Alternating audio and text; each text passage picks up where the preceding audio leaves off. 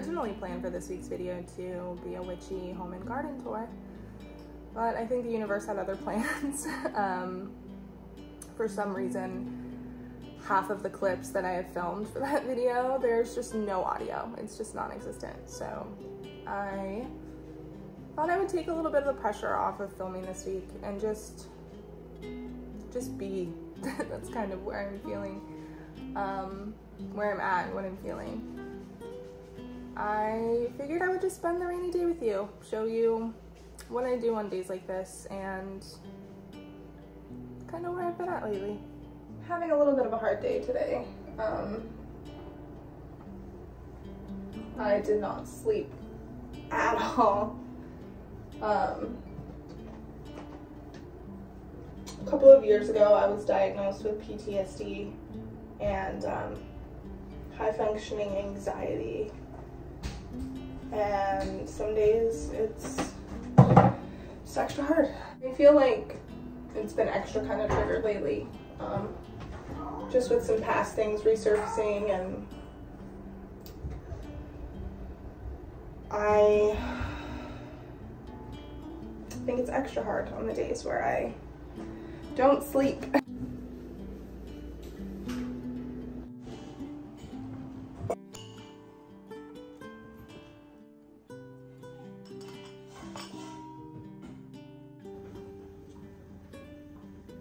So days like this are a little bit of a bummer.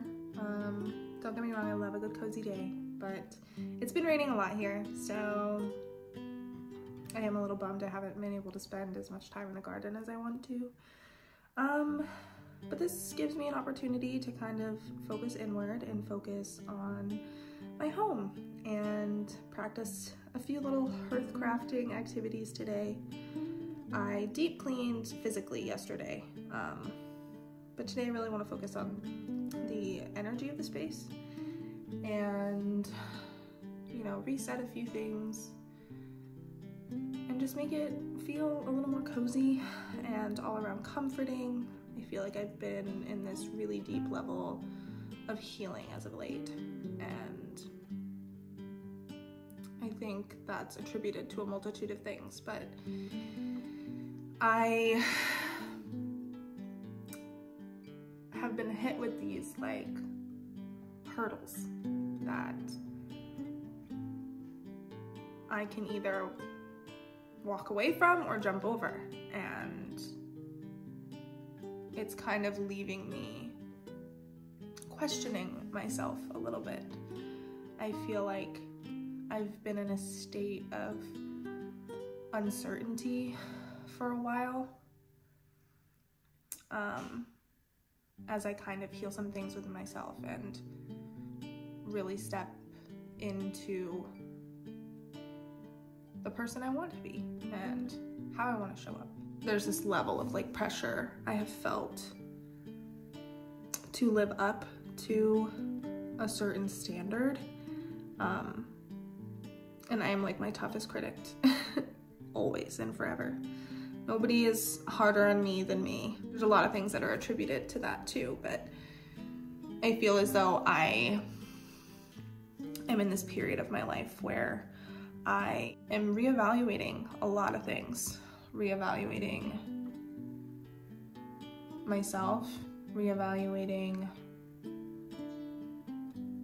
these standards that I've set for myself, getting to the root of like why I feel this need to ask permission. And this is a big one. I have felt such this innate desire that like I need to be given permission to show up, to be successful, to hold space. In a sense, I've been dimming my own light because I have adopted this mindset that I'm just undeserving of it. In my heart and in my mind, like I know that's not true, but it's really hard to believe sometimes. And sometimes I think we spend a lot of time trying to convince people of our worth and what we deserve. And there are times where I feel like no matter what I say and no matter what I do, it's not good enough, and it's never going to be good enough to gain that permission. And I think that is something I've really had to work on, is that I don't need the permission to take up space and to be successful and to be loved, and I can give myself that permission.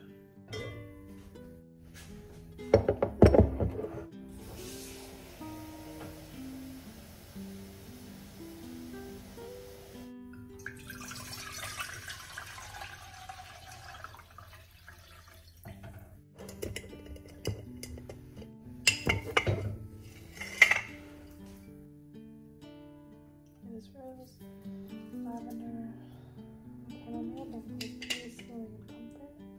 And the sunflower bring forth happiness.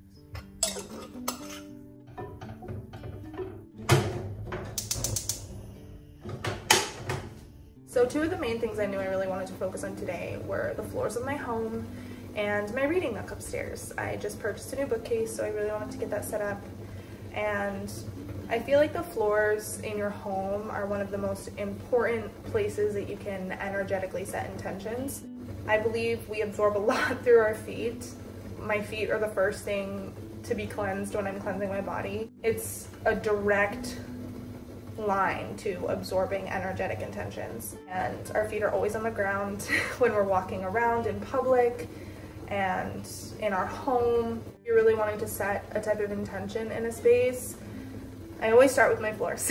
And I do this usually with a simmer pot that I also kind of double as a floor wash. I will let that energetically fill the space, and I will save the leftover water to clean my floors and also my doors, because I do believe that's where the most energy comes and goes.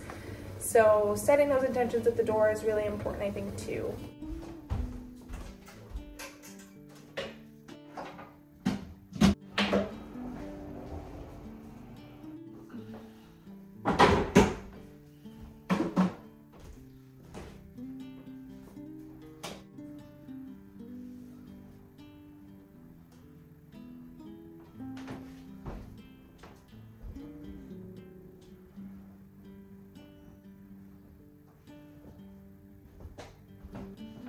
I will also utilize a carpet powder or a carpet sweep. I reset my home like 10 times a day with the little one, and I really take this opportunity when she's either napping to kind of take care of all of this stuff and to really just make sure that the home is feeling as comfortable, as cozy, and just supportive as possible. I think our home is our protective barrier from the outside world.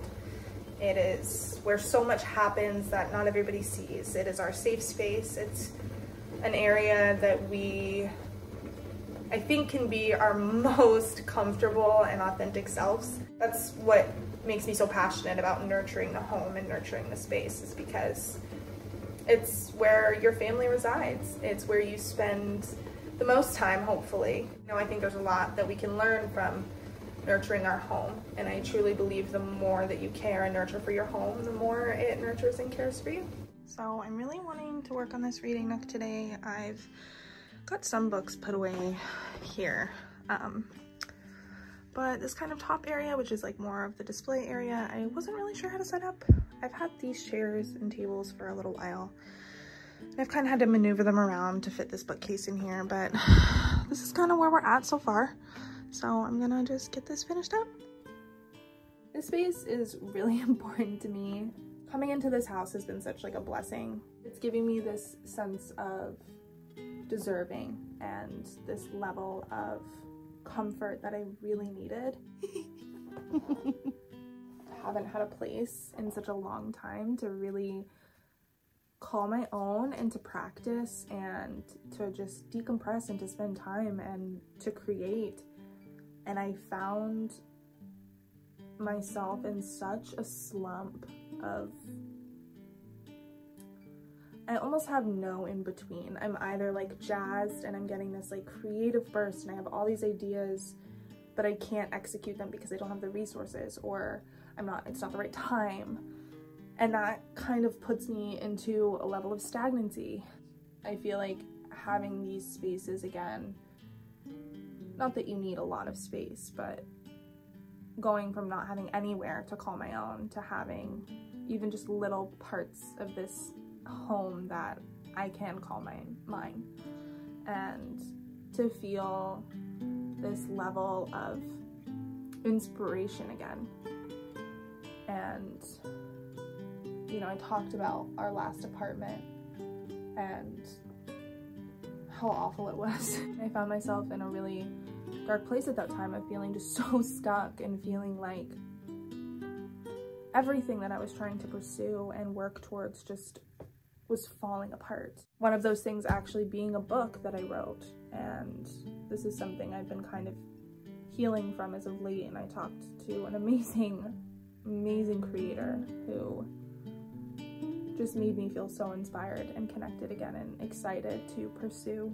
In my mind, when I was told that my book was not going to be published any further, I just felt this level of defeat. And hearing that my book was no longer being published was just the cherry on top of a lot of things that were happening at the time. And I actually recently just passed the date that was supposed to be my publishing date, and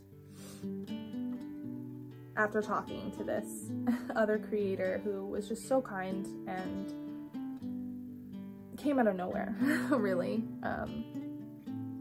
it got me really inspired again to write and to get back into the things that I was passionate about before I kind of fell into this slump.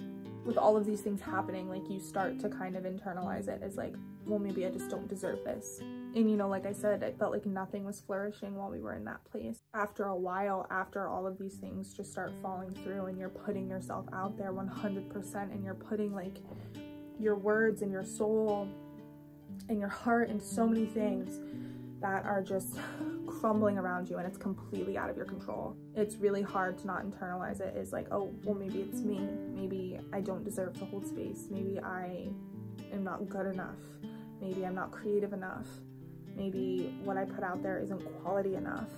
Reframing that is really where I've been lately. And speaking back on the permission thing, knowing that I don't need anyone's permission to succeed and to pursue what I'm passionate about and my creative endeavors, and I don't have to convince myself of who I am because I know who I am and I know what I love and I know what I'm passionate about. And I think whether it's permission from other people in the community or permission from a publisher or a permission from a brand who wants to collaborate, I don't need that permission to do what I want to do and to be successful. And I think that's something I'm really learning right now, and finding that confidence in myself again to produce and to put things out there that I'm proud of. When the book kind of fell through, it was in a developmental editing stage. It was almost done. It was almost done. And I had the cover art, the title, everything. It was done, just was being finalized. And unfortunately, it was due to financial reasons that the book was no longer able to move forward. And it was just such a big blow. And I think that really put me in a dark place. And I've just been trying to pull myself out of this stagnancy and fear-based mindset of, I can't do this, or it's just gonna fall through. It's not gonna work out. But I think there's this beauty in things not working out. And, you know, I had never in my life thought that anyone would care about what I had to say, about my words, or about what I put out there. You know, the collaborations I've had and the people I've worked with and the friends I've connected with and the support system and things in my life now that have come from me just making the choice to put myself out there. Just think it's an amazing thing. We put all this effort into things sometimes and we think things are going to work out a certain way and they don't. I think being able to look at that scenario, especially with the book, and see that like I did it.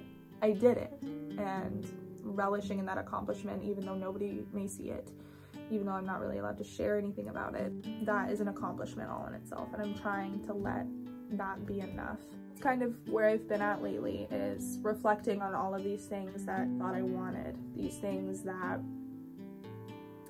didn't work out the way that I had hoped or that I thought they would, and trying to find that inspiration again and continue to put myself out there and continue to be proud of the things that I have achieved and the things that I have done. I'm turning a new leaf now and really moving into a new stage of being unapologetically who I want to be as I share more about my life being a mom and my parenting and just my home life in general. Sharing those things more has been really liberating because I feel like I've been so focused on how I'm supposed to show up or how people are going to receive me, and putting my worth in things that just like don't matter. It's really hard for me to like get vulnerable and to talk about these things. I always feel like when I'm talking about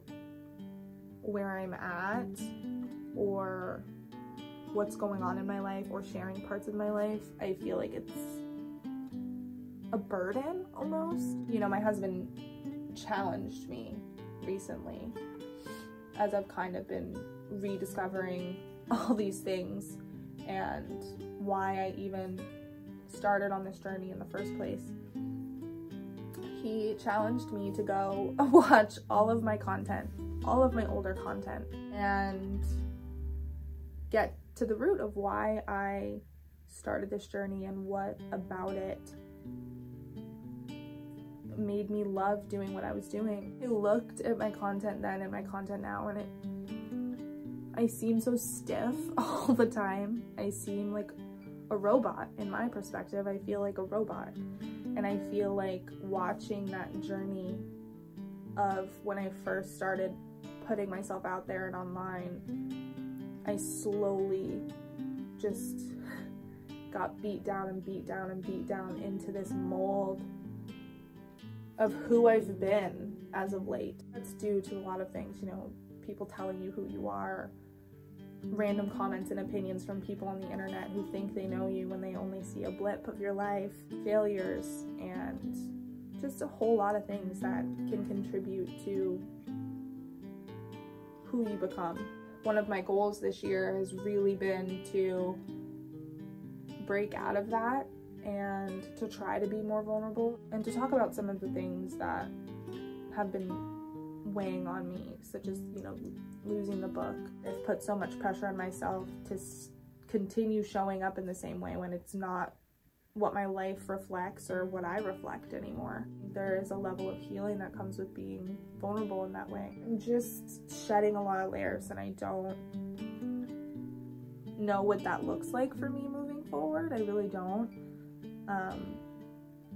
I think it just is going to be a lot more of pursuing what feels right to me, focusing more on long-term things as opposed to just short-term gains and short-term visions. Like I said, I'm not 100% sure what that's going to look like, but I think I'm going to figure it out.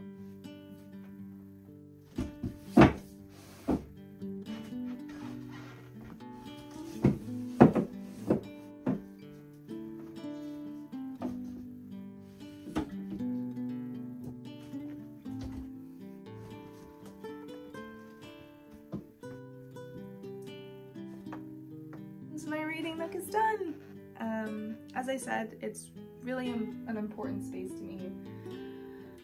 I feel like I am finally at a level of the final layers being stripped off and finding that inspiration again, that creativity, and coming back to myself. I feel like I am in a whole new era of Sarah. A lot of things that have happened over the years, and a lot of things that I am closing the doors on for good. And it feels really good. Thank you for spending this rainy day with me, and I will see you all in the next one.